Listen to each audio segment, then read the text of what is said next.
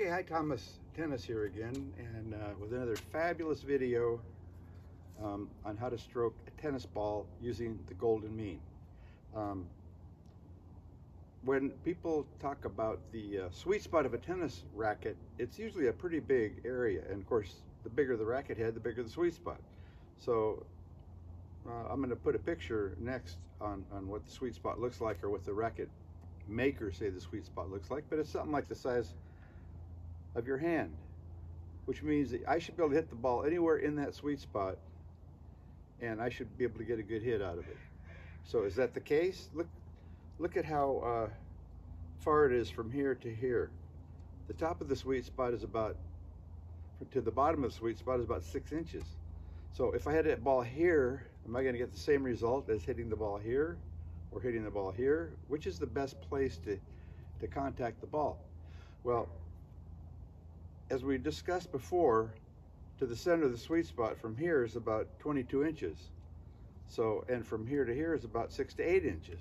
So I'm going to get a very different hit up here than I am here or here, and which is the best? And I'll tell you what it is right now, it's up here. Up here versus down here, you're going to have, let's say 22, you maybe have 28 inches from your hand, okay? And if your racket is going around an arc, 28 inches will give you much more racket head speed, probably about 20% more than here or here. Compare here to up here, it's a tremendous difference. If you hit the ball here, it's going to be okay, but if you hit the ball high on the sweet spot, your racket head is going to be going 15 or 20% faster. Because you're compressing the ball is going to stay on your strings longer, maybe 2 nanoseconds instead of 1. So it seems very strange maybe to say where on the sweet spot you should hit the ball.